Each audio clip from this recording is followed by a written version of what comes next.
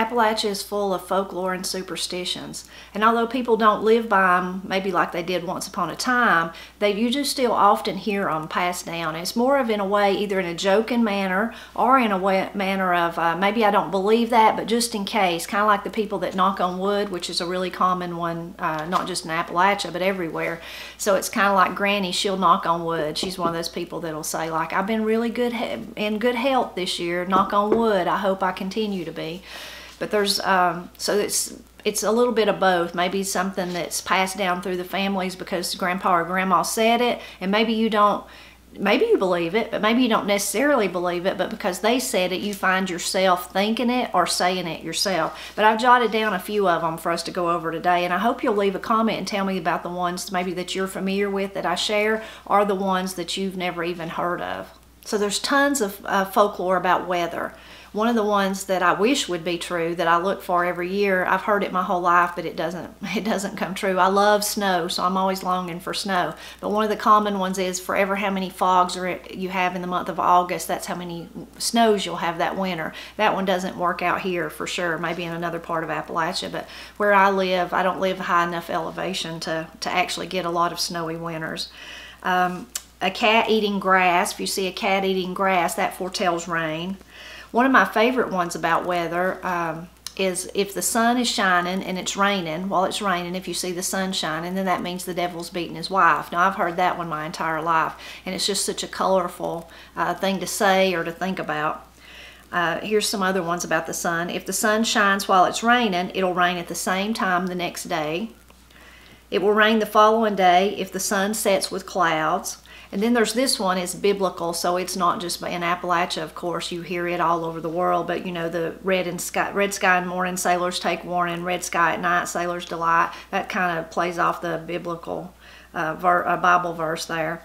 If you lay a black snake over a fence or tree with its belly facing the sun, it will soon rain. So, you know, you wonder how many drought-ridden summers when people were praying for rain that they actually got a snake and did that to see if it would help. Those make me think of some other colorful sayings, not really folklore at all, but that we say when he thinks the sun rises and sets in his hind end. I don't know if you've ever heard that, but somebody, if they're really proud of themselves, you might say, why, he thinks the sun rises and sets in his hind end, and it don't.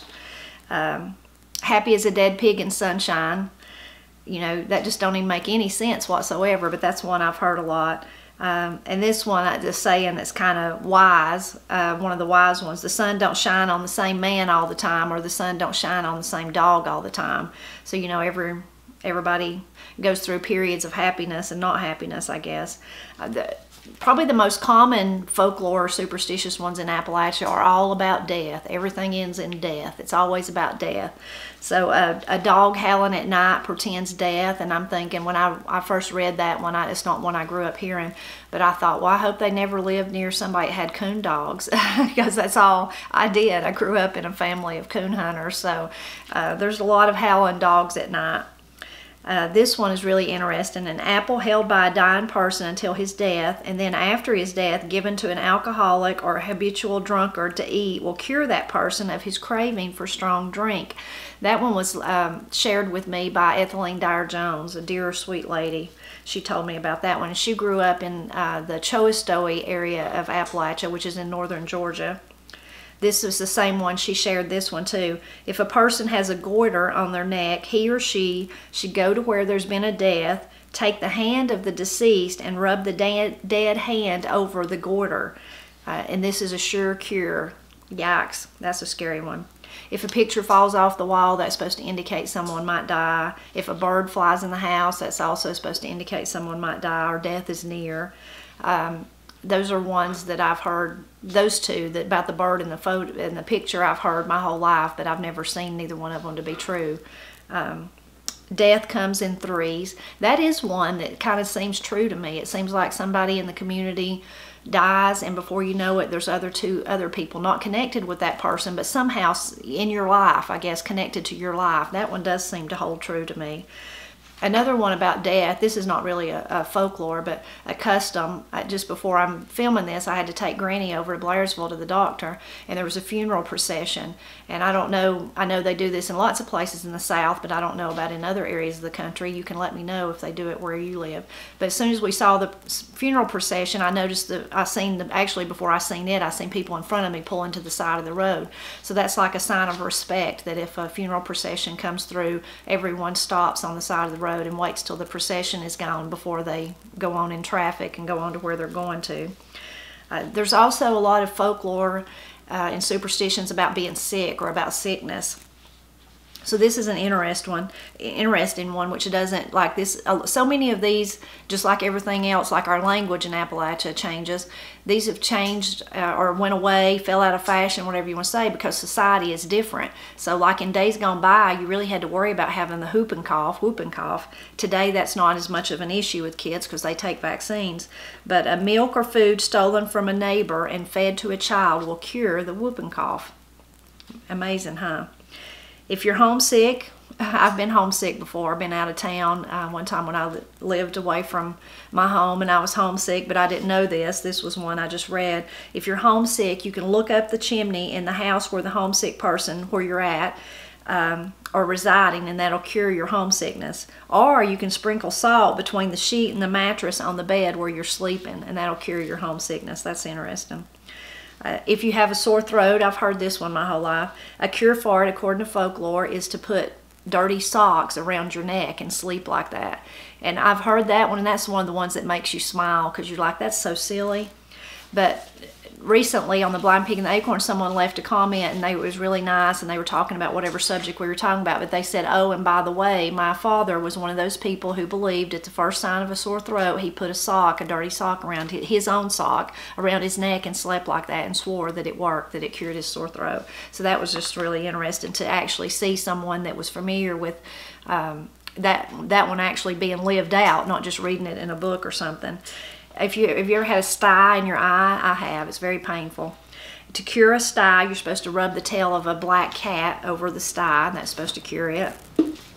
I suffer from headaches. I have migraines a lot, so I'm always interested in the ones for headaches.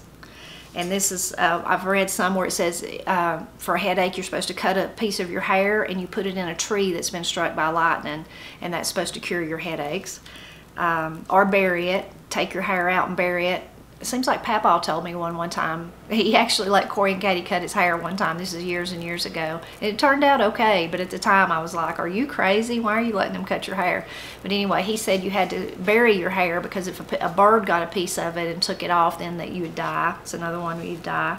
If a child has asthma, Katie had asthma as a child, but you're supposed to take a piece of their hair and put it in a tree and make a mark like where you put it in the tree, and then when the child grows past that mark, their asthma will be cured. That's an interesting one. There's all kinds of talking about the sicknesses, but also for toothache remedies. If you've ever had a toothache, man, I've had them before. One time I had one so bad I would have done anything for anybody told me to do, no matter how crazy it was, if I thought that it would have helped me. Toothaches are miserable. But one is, if you have a toothache, drink liquids from a cobalt blue jar or glass to cure it. I didn't know that, or I would have tried it. This one's funny. Hold liquor in the mouth for several minutes and then swallow it. So I guess after you do that a few times, you wouldn't worry about your toothache anymore.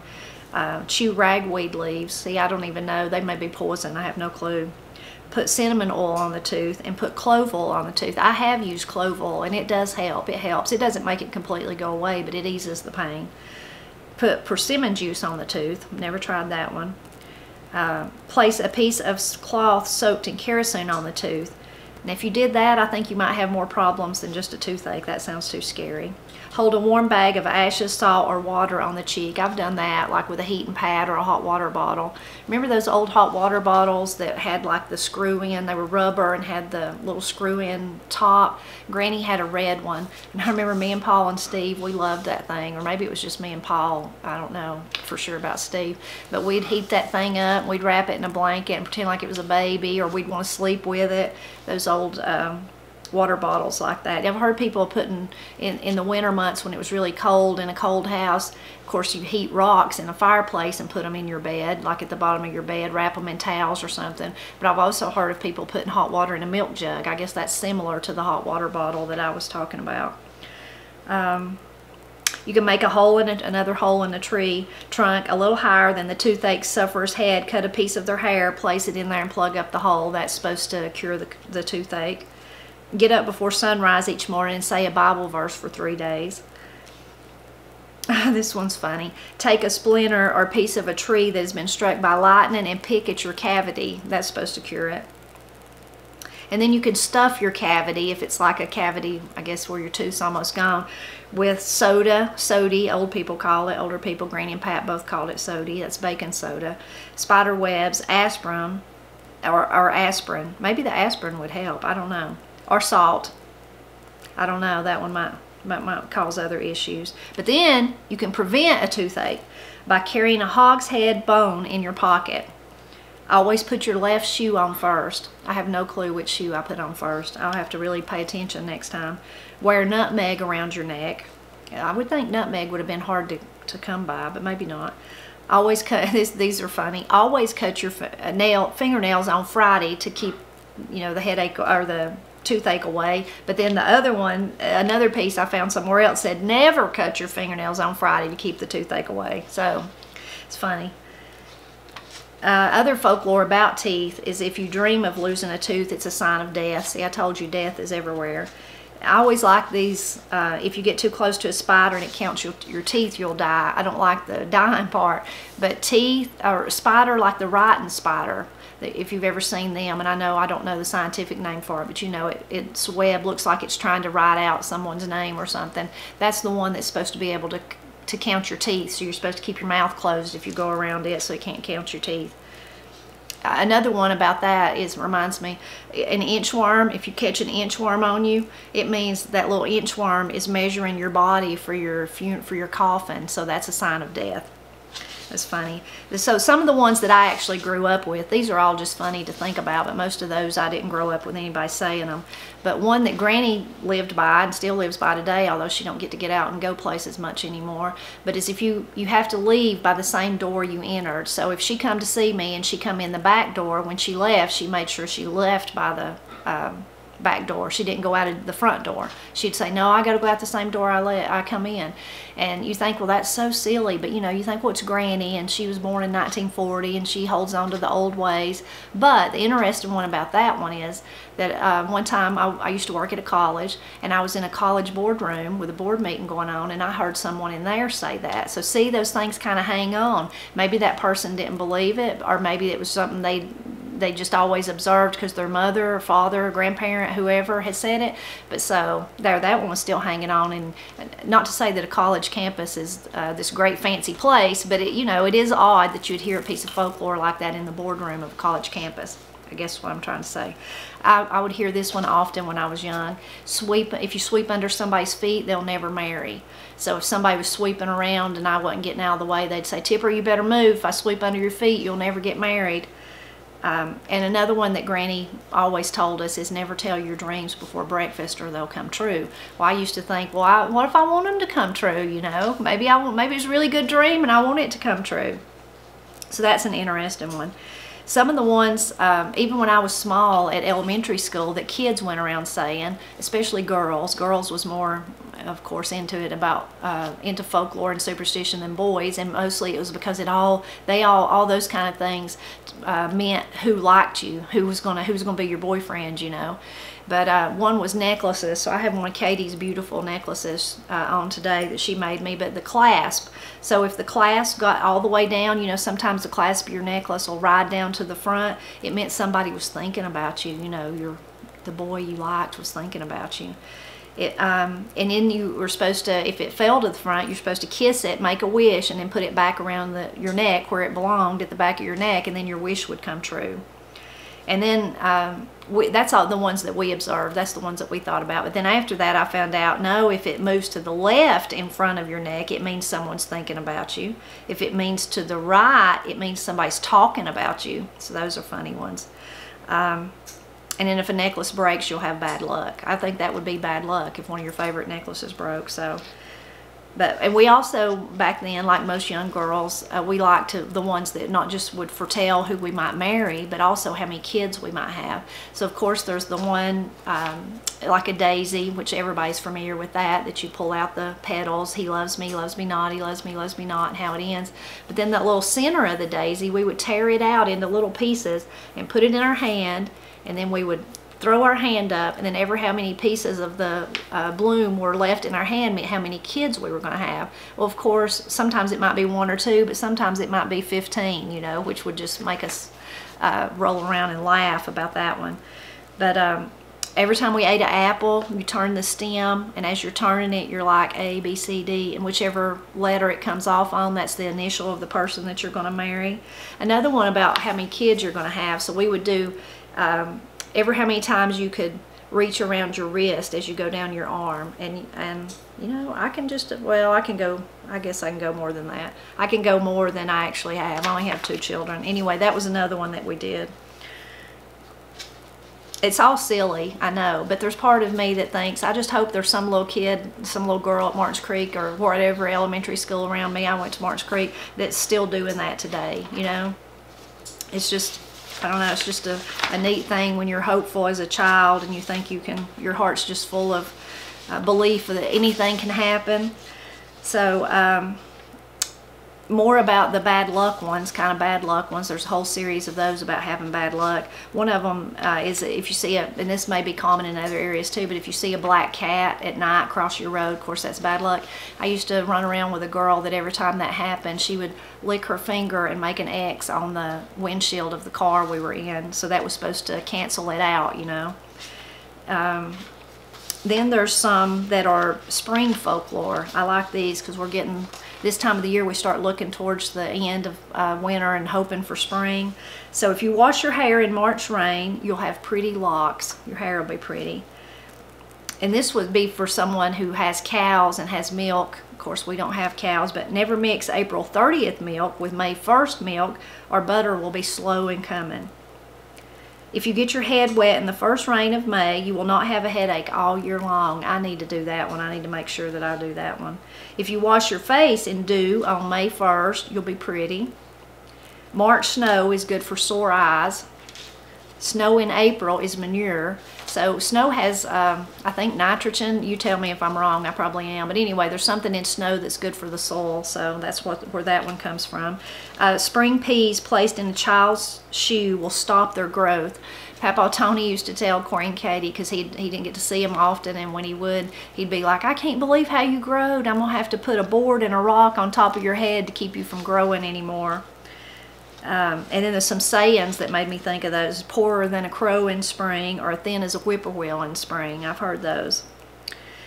So this time of the year before spring, during these winter months, there's nothing better than just sitting by, if you have a wood stove or maybe you have a fireplace or something, and listening to the, or if you do it outside, a bonfire or something, but listening to the hiss and pop and crack of the logs as they burn. So there's lots of folklore about that.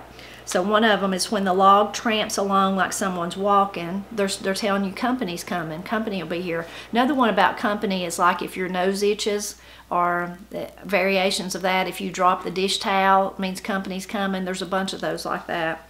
When the logs make a sort of sobbing sound, rain is sure to follow. When the logs putter and make a sound like a person walking through snow, you know it will soon snow. And Lonnie Dockery, he was a dear friend and a blind pig reader. He told me he always heard that the fire was tramping snow when it made that noise, when it sounded like someone was walking on the snow, or walking on snow. When the fire roars up the chimney like it wants out, there's sure to be a fuss in the family. One time when the deer hunter and I, or Matt and I, were dating, we were at Papa Tony's, and he had a basement that had a wood stove in it, kind of like ours, except his might have been a little nicer than ours. But anyway, that's where me and Matt would hang out. There was a TV and a couch and stuff, you know.